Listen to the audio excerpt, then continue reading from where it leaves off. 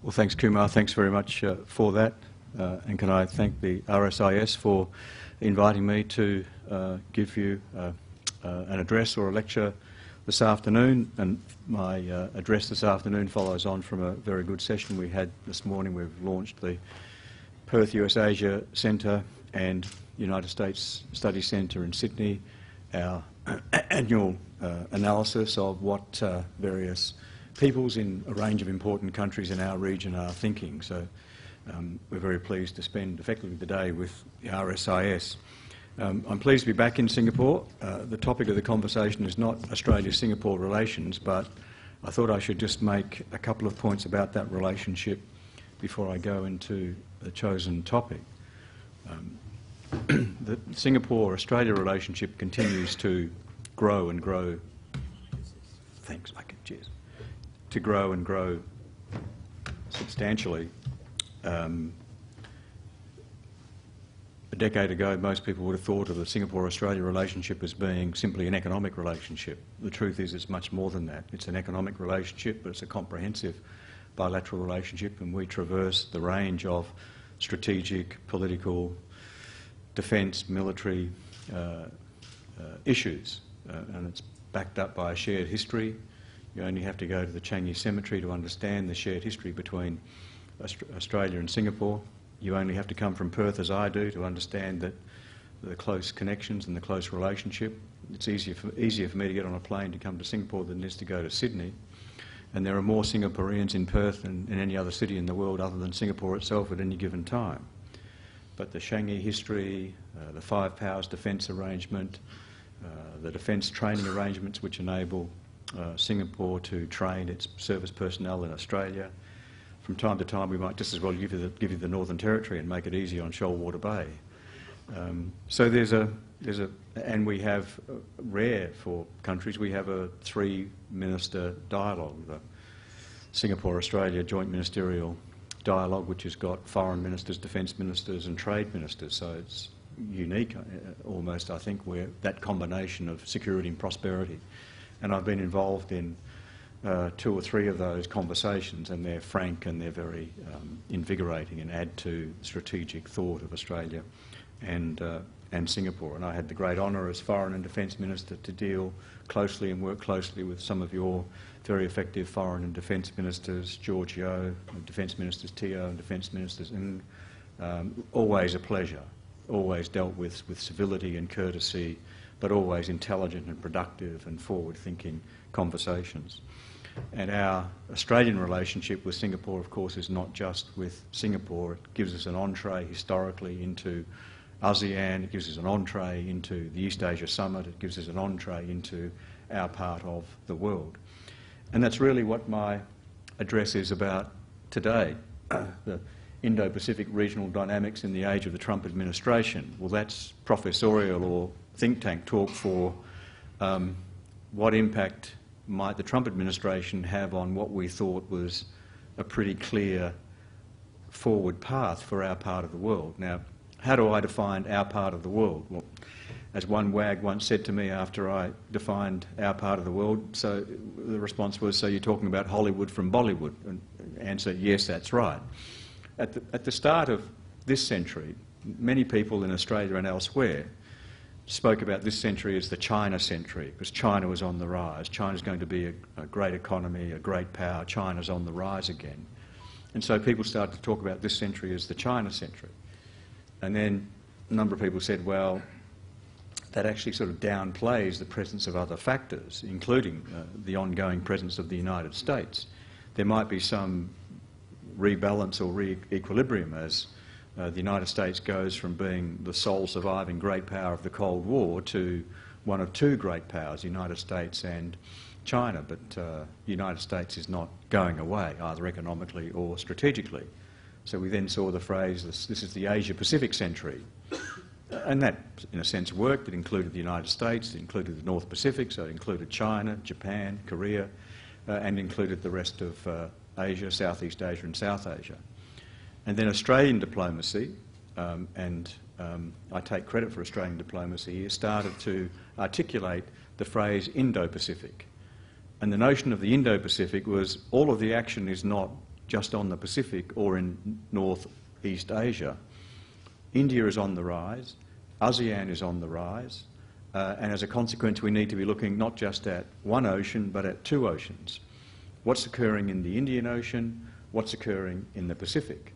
And so we started to adopt the phrase the Indo-Pacific, and that sent a signal. Obviously it sent a signal to India that Australia was saying, you know, India is on the rise as well, a country of 1.2 billion people with a better population demographic than China, the largest parliamentary democracy that we have, and its rise, its trend line rise is not as sharp as China's was, but my own judgment is that, you know, and plenty of economic commentators who bolster me in this view, that by the midpoint of this century, China and India are going to be about the same place in terms of economic prowess. But it also was a signal to ASEAN, to Indonesia, to Singapore and ASEAN that things were happening in Southeast Asia, that things were happening in ASEAN, in the ASEAN 10 and in the ASEAN economic community. I'm not one for lengthy quotes in my contributions, but this is one of any number of quotes or studies which makes the point that in the first half of this century, it's not just going to be the United States, China and North Asia, or India and South Asia. It's also going to be Southeast Asia or the ASEAN economies. So in 2010, the end of 2010, the McKinsey Group put out a study, and in one of its paragraphs on Southeast Asia, it said the following: the booming cities of Southeast Asia account for more than 65% of the region's GDP today, and more than 90 million people are expected to move to urban areas by 2030. This shift will support the continued growth of the consuming class, which could double to over 160 million households by 2030, making Southeast Asia a pivotal market of the future for companies in a range of industries. Keeping pace with this growth and creating cities of a high quality of life will demand some $7 trillion in investment in infrastructure, housing and commercial space. By 2030, the continued growth of cities could be some 520 billion to 930 billion, could add, some 520 to 930 billion to the region's annual GDP. So there are plenty of stats out there which will show you China's growth and the ongoing trend, which will show you India's growth and the ongoing trend, but not enough showing you that what is happening is dragging, in my view, in the course of the first half of this century, economic and strategic and political and geopolitical influences from the North Pacific, US and North Asia, China, down south towards the fulcrum of the Pacific Ocean and the Indian Ocean. And guess which two countries are nicely nestled there? Answer: Singapore and Australia. And so we are now essentially at the fulcrum of the great geopolitical spheres of influence in our generation, in our lifetime, in this century. We have to be aware of that, we have to be wise to that, and we have to take the economic advantages which come from that. So if you look at Australia, if you see things through Australia's eyes, Australia's a large landmass country. We're an island country and an island continent, but we're a small population, less than 25 million, and we're scattered around a half a dozen coastal population centres. So we don't have population critical mass. Population counts for a fair bit, but it doesn't count for everything. And both Australia and Singapore show this, that you can actually be a strong and top economy without necessarily having the 1.2 billion people that China and India have or will have, or the 400 million people that some people estimate the United States will have by 2050. You can do it with a small population, but if you're going to do it with a small population, you either have to capture, as Singapore has, capture something as a commercial hub through which trade goes, or you've got to become a great trading nation and an attractive place for overseas capital investment. And because Australia was the last port of call before New Zealand in the old world, we had to become not a hub, but a great trading nation and an attractive place for overseas capital investment. So after the end of World War II, who were the great capital investors in Australia? They were the United States, Japan, Korea, and then China. And ongoing with that was United Kingdom foreign direct capital investment for all of the obvious historical reasons, and also European Union. And we became a great trading nation, initially in wheat and wool and commodities, then subsequently in minerals commodities, iron ore and petroleum resources, namely liquefied natural gas. And those exports, post-World War II, those exports went to North Asia, to Japan, Korea and China in that order for iron ore, and to Japan, China and Korea for LNG. And so we established two great export industries into North Asia, and that helped build, obviously, an economic and a strategic relationship with countries in North Asia. Australia had a formal trade agreement with Japan 12 years after the end of World War II. So after a bitter war in the Pacific, this was actually remarkable that Australia could enter into a trade agreement with Japan, and that opened up our iron ore export industry to Japan. We were the second boots on the ground under a UN committee mandate, UN Security Council committee mandate for the Korean Peninsula. And we went to China through our then Prime Minister Gough Whitlam in the early 1970s, and formally recognised China with a One China policy at a time when it wasn't quite so fashionable to so recognise China. As opposition leader, Gough Whitlam went to China and said that that would be what he would do if he was elected. He was roundly and widely criticised in Australia and elsewhere, and 9 days later Richard Nixon turned up with Henry Kissinger and did exactly the same thing. So Australia has been good at becoming a great trading nation, being an early mover for important bilateral relationships, and being an attractive place for overseas investment. We've also been an early mover for regional architecture and for international institutions. So when ASEAN first formed, Australia became ASEAN's first dialogue partner. And who would have thought in the late 1960s and early 1970s, when ASEAN was formed and Australia became a dialogue partner, the first dialogue partner, that we would end up seeing the formation of the East Asia Summit, the most important part of the regional architecture that we now have. We've also been an early mover on the Indian Ocean Rim architecture, together with Indonesia and with Singapore, namely IRA. The first thing we did was to change its name from IRAC, which no one could remember what it stood for, Indian Ocean Association for Economic Cooperation or for Cooperation, to IRA, Indian Ocean Rim Association. And so we've been an early mover on what are going to be the key parts of a regional architecture which will work well for Australia and work well for the region. And so in Southeast Asia, it's the ASEAN Plus architecture, and as India rises, the Indian Ocean Rim Association, IRA, will become more important. It won't necessarily ever have the same trappings as ASEAN. There are too many countries involved in the first place, but it will be a significant influence in my view. And so when you stand back from that, what does a country like Australia or Singapore need to do if you're faced with that dynamic?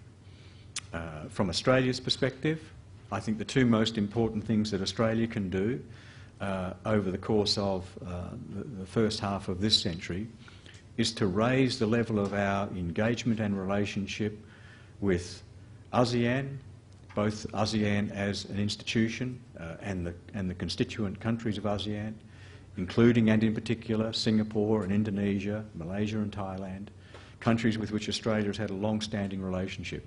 But to grow our relationship with ASEAN and put that effectively on the same comprehensive and sophisticated level as we have our current relationships with the United States and with China. China, our relationship starts as an economic relationship.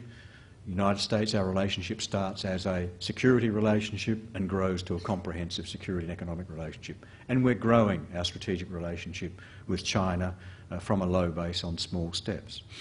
But if you accept the rise of the economies in our part of the world, as I've outlined, then a country like Australia and other countries in the region needs to grow its relationship with Indonesia and ASEAN.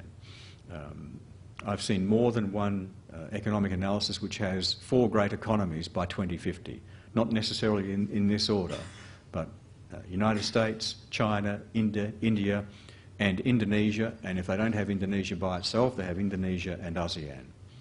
And so the second important step that a country like Australia, and Australia needs to take, is to grow its relationship with India to the same level that we have with those other two economic powers, current two economic superpowers, China and the United States, and grow a level of our relationship with India to a comparable level. Now, that's been the thesis or the analysis or my argument, for the last decade or more, and nothing has caused me to waver from that view. But in the dynamic of nations developing, in the dynamic of international affairs, it's always possible that things don't emerge as you expect them to. Countries, for example, have occasionally missed the chance to become economically prosperous. In the 1890s, all of the international commentary was that two countries would become great economic powers, Australia and Argentina. Australia took its chance, Argentina missed it. So it's always open for countries to miss their chance or to fail before they consolidate. So Indonesia might miss its chance, India might miss its chance, China might have a backward step, the United States might falter. I don't think on balance that any of these things will occur, but it is always possible that things don't quite go according to plan. So one of the things which very many people were caught by surprise was the election of Donald Trump. Very many people, and I have to confess that I was one of the 99.5% recurring analysts and commentators and academics in Australia who thought that Hillary Clinton would win. Anyone who tells you that they thought that, or they knew that Trump was going to win, be very careful and ask for the documentary evidence in advance of the election outcome. So people were expecting a Hillary Clinton win, and that made Australia feel very comfortable. Why? Because we know from dealing with Hillary Clinton as Secretary of State that she has a shared analysis. She has an analysis not unlike the one that I have just outlined, obviously from a United States perspective, but she was the one who implemented under President Obama in his first term the so-called rebalance or pivot, which saw a range of security, defence or military initiatives, but very importantly also saw the TPP initiative, which Singapore was an early devotee of and a strong supporter of. I can remember being in a hotel in Singapore with George Yeo rabbiting in my ear telling me how important it was that Australia got behind the TPP, because this was a really important thing and a really important matter to get onto. And George was right. That was at the APEC meeting which was held in Singapore in 2008 or 2009. So Clinton understood all of that. And so Australia thought, well, we'll be pushing on an open door here. We'll be pushing on an open door. Elections being what elections are, there's a different result. So the Trump administration's formed. So hence the title, which you might think is my own, but because I'm a mere director and distinguished fellow of the Perth US Asia Centre, is actually Gordon Flakes, the CEO. So what impact on that Indo-Pacific dynamic might the election of a Trump administration hold? And who would know how long we deal with the Trump administration, 4 years, 8 years, or some time shorter than one term, as some pundits argue for currently in the United States. Now, if this works, excellent. My Indo-Pacific thesis, and the first time Australia used that terminology was in the 2013 Defence White Paper, and we continue to use it, was of course predicated on a range of things which looked as though they were certain continuing, and I've listed some of them here. Continued growth of stability of China, and continued growth of stability takes with it necessarily continued economic growth. So it is possible, and we've seen recently a not unexpected plateauing of growth in China. You see this with developing countries and emerging economies, spikes of huge wads of economic growth, and then when the country moves to being a more developed economy, you get a plateau at a particular level, and that's what we're seeing in China. But given China's internal dynamics, is it possible that China might take a backward step or might fail at some stage? It's a risk. I don't think it will occur, but it's not something that is necessarily a foregone conclusion. When Xi Jinping wakes up every day, his worry is, how do I feed 600 million people who are moving from agricultural areas to the cities in China, and how do I feed them, and how do I make sure they're happy? Well, that's a big task in any economy, but it's a bigger task when you've got 600 million people out of a population of 1.2 billion. India's continued transformation to great power status. There'll come a time when more than just Modi believes that the time has come for India to not just be a leader of the non-aligned movement, but to be a great power. But it'll take more than 1 or 2 terms of a particular Prime Minister to consolidate that. I've always been confident that India will be a great power. Over 1 billion population, a good age demographic, a parliamentary democracy, understands the rule of law, the law of contract, respect for intellectual property, wants to do innovative things, is a great power in its region, and will be, in my view, a great power globally. So ASEAN's continued growth and centrality and continued regional cohesiveness. Now, what do I mean by this? No one would have contemplated that when the Southeast Asian Treaty Organisation was formed back in the 1960s, and when ASEAN started up with 6 countries, that we would see what we see now with the ASEAN-related architecture. I won't go through all of it, but the most important piece of that is the East Asia Summit. Who would have thought that by now, each year, ASEAN would host the East Asia Summit, presidents and prime ministers once a year, foreign ministers once a year, defence ministers once every 2nd year, but that will grow to every year, hosting 8 other countries in a summit meeting where the leaders can talk about security and peace and prosperity and economic growth. China, the United States, India, Korea, Japan, Australia, New Zealand, and I've forgotten one, Russia. The price that everyone had to pay for the United States coming in, Russia coming in as well. Australia doesn't have a particularly developed relationship with Russia, but my instinct with Russia has always been that you're better off with Russia in the room than out of the room. But what that does, leaving to one side Russia, what that does is that once a year, and if you happen to be in the G20 you do it twice a year, once a year an Australian Prime Minister or a Singaporean Prime Minister can have a conversation with all of the key players in our part of the world. So from an Australian perspective, twice a year, if you include the G20, our Prime Minister can have a conversation with the Premier or the President of China, the President of the United States, the President of Indonesia, the Prime Minister of Japan, the President of Korea, the Prime Minister of India, and if we grow a relationship, the Prime Minister or the President of Russia. That has all of the key players in the same room at the same time, courtesy of ASEAN centrality at the organisational level. And so the single most important change that we've made in the last decade or so, in my view, in regional architecture has been the inclusion of the United States and Russia into the East Asia Summit, because it has all the key players in there in the same time. Same room, same time. It's not Davos, it's a former regional piece of the architecture. Now, I think it's important that that architectural centrality and cohesiveness continues. It's a separate question as to whether ASEAN is able to continue to proceed along the lines of ASEAN consensus. There's more than one issue in recent times which ASEAN has found difficulty with.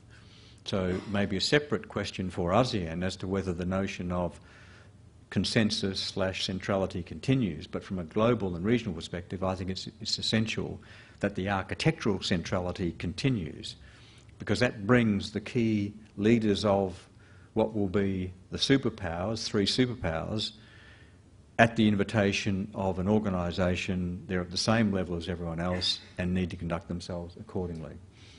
Continued peace and stability in the region, despite all of the difficulties that we have. Since the end of World War II, the number of conflicts in the world and in our part of the world has plummeted dramatically, including with the additional recent statistics of non-state act of terrorism. And so it's essential that that continues.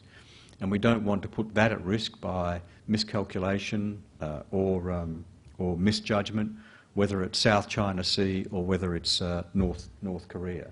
So the continuity of peace and stability and security in the Indo-Pacific is absolutely essential. And here, in my view and Australia's view, the Americans deserve great credit for, since the end of World War II, being that anchor for peace and security and stability in our part of the world. And finally, continued engagement in the Indo-Pacific by the United States. Now, it took some effort on the part of Australia, Singapore and Indonesia, because they were the three main countries involved, to persuade the United States that they should enter the East Asia, should join up for the East Asia Summit. And the starting point for that was the APEC meeting here in Singapore more than nearly a decade ago. So Australia argued it, Singapore and Indonesia then cleared the way for that to occur through ASEAN and the East Asia Summit, then the 10+6. So the US's continued engagement is absolutely essential in my view.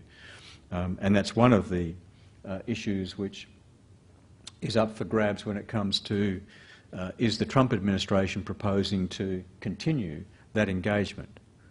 Well, Vice President Pence's visit to Asia and Australia was a very good sign and a very good starting point for that.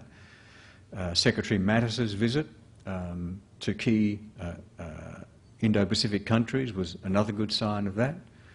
But time will tell whether some of the things that we heard the President say during the campaign trail come to the fore in the course of his administration, or whether the fact that he's got a team in those key security areas, so where certainly Australia has confidence in those individuals and other countries do, so whether it's Mattis, whether it's McMaster, whether it's Kelly, whether it's Tillerson, these are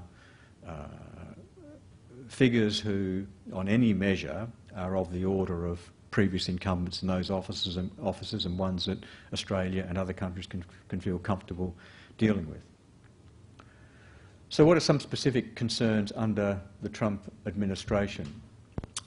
Well, I think the most, and I subscribe to the view that Senator McCain articulated in Sydney the other night when he gave his lecture to the United States Study Centre at Sydney University, is that I focus more on what the President does, not on what the President says. Now, what the President says does have an impact, and I'll come to that in a moment. But of all of the things that have occurred so far, I think the most damaging thing that has occurred as a result of the Trump election and the Trump administration has been the withdrawal from the Trans-Pacific Partnership. Absolute catastrophic lost opportunity cost associated with that. Now, Australia and other countries have toyed with the notion of, well, do we get everyone except the United States to sign up, so we'll have a TPP, sans the United States, and we'll patiently wait for the rainy day when the United States signs up. I've always been sceptical about the ability to effect that, largely because very many of the countries concerned paid the price for changing what you might regard as previous protectionist standings or policy arrangements in their own countries, particularly relating to agriculture, and the price that they paid for that, they saw a victory on the other side with access to the US market. So I think it's highly problematic for a TPP to be struck up sans the United States. But that's the most significant difficulty and decision that we've encountered so far. The undermining of shared values. Well, here it does actually matter what the President says, just as it matters what a Prime Minister of any country says. Because what a President or a Prime Minister says reflects on the country's standing, reflects on the country's values and virtues, its characteristics, and in terms of the public, whether a domestic constituency or an international constituency, more often than not, to the general public, what you say is what you're doing. So, as Senator McCain said in Sydney the other night, if you think there's concern about some of the things that the President has said overseas, well then don't worry, that concern is shared by very many people in the United States, including Senator McCain. But I do think it is important, and I don't think it's not in Australia's interest, it's not in Singapore's interest, it's not in ASEAN's interest, it's not in the United States' interest for the United States to talk itself down, for the United States' reputation to be sullied or trashed or lowered in our part of the world. Unpredictability on the Korean Peninsula. Now here, I'll tell you a tale out of school. Last year, together with Gordon Flake, the CEO of the Perth US Asia Centre, I went to Seoul, where we were launching last year's version of our regional public opinion report, our public opinion network. The current National Security Advisor for the Republic of Korea is a former Defence Minister, so he gave me the great courtesy of inviting me to have a chat, to talk about old times and to talk about the world. So inevitably the conversation got round to North Korean provocation. You can't have a conversation with a South Korean interlocutor without talking about North Korea provocation. And part of the conversation was, do we need to worry about North Korean provocation between the election date and the inauguration, between November and January? To which I said, no, you don't need to worry at all. You know, Hillary will win. She and Obama are at one on this. If anything occurs by way of provocation before the inauguration, they'll be in lockstep, it won't be a problem. So the National Security Advisor, Kim, nodded and said, yeah, sounds like a reasonable argument. Then I said, of course there might just be one possible advantage of Trump being elected. To which he looked at me, narrowed his eyes and said to himself, to date I've thought that Mr. Smith was sensible and rational, but maybe I've been wrong on that. So I said, maybe the possible advantage of Trump winning is that he will be even more unpredictable than the North Koreans. And so therefore, the North Koreans won't be provocative because they won't know what the response will be. The North Koreans are the masters of provocation because they very carefully work out the calibration of the response. Now, if you don't know your counterpart well and don't know what the response will be, then provocation becomes a risky business. Unpredictability on the Korean Peninsula has normally been associated with North Korea. But now you've got three presidents involved. You've got a new and young North Korean president, a new president of the Republic of Korea, South Korea, not expected because 12 months ago who would have thought that an impeachment process would have occurred, and you've got a new unpredictable president of the United States. So there's been a lot of work done on trying to work out the risk analysis and the predictability of the North Korean president. I'm confident about the South Korean president, but what's the predictability ratio of the US president? And if you speak to our South Korean interlocutors, that's the thing which causes them most angst. And so if anything of an adverse nature is going to occur, maybe there's a higher risk of that occurring in the Korean Peninsula than has been the case for some time. A weakened NATO. Now, my European friends always, to use an Australian expression, get into me sideways because I never talk about Europe, so why am I starting now? But stability in Europe and the stability of NATO and the North Atlantic Treaty Organisation has been, you know, a terrific force for good since the end of World War II.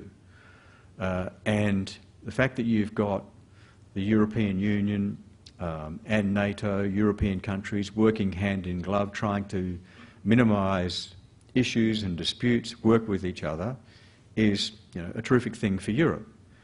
Europe will never again see the spectacular growth rates they had when they were emerging through the Industrial Revolution and the like, so their economic growth is plateaued. But they remain a very significant part of the globe. They remain a very well-contained, orchestrated, well-disciplined organisation. And there's comfort and safety and critical mass and economic strength in numbers. But despite an initial good visit from Mattis, and despite an initial good visit by the UK Prime Minister to the US, whatever the judgment was made of the President's 9-day overseas visit, there's no doubt that the last couple of days was a complete disaster from Europe's relationship with the United States was concerned. Who would have thought that we would now be seeing the German Chancellor, who currently is on balance to be re-elected for a 4th term, would be saying at the end of a visit by a US President in a beer hall that we can't rely upon the United States anymore. You know, in the week of the centenary of JF Kennedy's birth. So this is not a good development for any of us, because it means you can't necessarily rely upon a sort of a stable and ongoing Europe. Now, she wound back a bit from that, but there's clearly difficulties in the relationship between the United States and Germany, and clearly that difficulty is shared by a number of Germany's European partners. So causing weakness in Europe, causing a focus on Europe, distracting from new and emerging economies and and focuses of growing political and geostrategic power and influence is not a helpful contribution. And then finally, the second last thing he did in Europe was apparently to put the United States' commitment to the Paris Accord on climate change into question. Now, I'd be the last person to say that the Paris Accords are going to be an answer to, or saviour, or magic bullet to our problems with man-made climate change, but it is an incremental step along the right path. And so the danger, of course, is that opens up yet another huge policy vacuum or huge policy chasm between the United States and the vast bulk of the rest of the world. So there's some specific concerns, as if we didn't have, you know, more than enough to deal with in any event.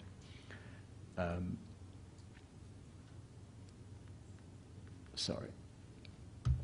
So can I just conclude this part of our session this afternoon by just making some remarks about how do I think Australia should engage or deal with the Trump administration? Because, and this was a question that broader Australian diplomacy was asked and was asking itself, you know, the day of the election outcome. And my view was essentially this: we have to do two things. We have to now engage in what the Americans would call a full-court diplomatic press on our engagement with the Trump administration at every level. So that means you can't just engage your traditional arms of diplomacy through your formal Department of Foreign Affairs and Trade or your overseas mission. You've got to enlist a broader Australian diplomacy. So if there's a real estate agent in the Gold Coast who knows Donald Trump, well then he should be utilised. If there's a golfer who's got his phone number, he should be utilised as well. If there's a beauty queen contest who's got his phone number, she should be utilised as well. So an all-court press to find any entree into any part of the administration. And so anyone who knows Mattis is being utilised. Anyone who knows McMaster is being utilised. Anyone who knows Kelly is being utilised. Now, as I said before, the beauty of those three is that they're well known to Australia, and in Mattis's case, he knows us very well. So that's a help there. But broader diplomacy has to be brought to bear. So that's sort of diplomacy 101. More importantly, and this was something which not just Australia could take up, but also countries like Singapore, and you've seen Japan do it. Given uncertainty in the US administration, by simply asking the question, this is a new administration, we don't quite know how this will unfold, this one looks a bit different than previous administrations. To me, it was the perfect opportunity for Australia to go around the region to all those ports of call that I've referred to earlier, to go to North Asia, including China, to go to China, Japan and Korea, to go to ASEAN, Singapore, Indonesia and ASEAN, to go to South Asia, to go to India, and essentially say, you know, we've had an alliance relationship with the United States for 70 years. We know them very well. We've got a tremendously valuable trade and, more importantly, investment relationship with them. We know their economy very well. So, you know, we need to work out how we're going to approach this. So what do you think about what we should do on TPP? What do you think we should do about what follows TPP if we can't get it up? What do you think we should do at the East Asia Summit when we're dealing with North Korea? The chance to go round the region, building those partnerships, building those conversations, and making sure that like-minded countries, like-minded people are thinking about the way in which we manage this uncertainty.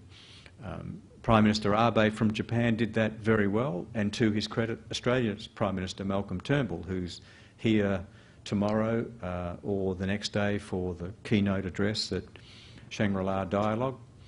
And just as an advert for Shangri-La Dialogue, that's become one of the premier security dialogues in our part of the world. And last time I looked, the Shangri-La Dialogue had never been missed by an Australian Defence Minister, which reflects Australia's sort of investment in that dialogue. But Malcolm Turnbull has done a good job, visited Indonesia, gone to India. Abe has come to Australia. So it's an opportunity, I think, for countries like Australia and Singapore to double their efforts with their partners in the region to try and come to analysis and assessment about how things might unfold in the Trump world. My advice has also been, there's no point us getting emotional about this. We've got to be cold-blooded and we've got to pick our mark. One of the worries that I have in the Australian context is that for as long as opinion polling has been done, support for the US-Australian alliance in Australia is anywhere above 70% support for that security relationship. There is a danger that if Donald Trump is defined in Australia as the alliance, that support for that will plummet. Why do I say that? During the election campaign, opinion polls in Australia had support for Hillary Clinton at about 75%, support for Donald Trump anywhere between 10 and 15%. There was a global Ipsos poll after the inauguration which asked the question, what do you think of Obama? He had 75% of support from Australians, and support for Trump was at about 20% from Australians. So if support for Trump is transposed to support for the alliance, then for the first time since the end of World War II, you might have a very unhelpful discussion in Australia about whether it continues to make sense to continue a military and strategic alliance with the United States. So that would be a most unhelpful development. So that means from time to time, as John McCain has done, as Angela Merkel has done, that from time to time presidents and prime ministers of particular countries have to stand up and say, well, I saw what the president said the other day, don't agree with it, it doesn't reflect our long-standing values and beliefs, and frankly I don't think it reflects the United States' long-standing values and beliefs. You should read McCain's speech, because the key message out of McCain's speech was the US is not just one president alone, and went to all of the institutions which form part of the fabric of United States endeavour over a long period of time, and I agree with that assessment. So thanks very much for your attention. I hope that's been informative, and I look forward to having a conversation and trying to answer a few questions. Thank you.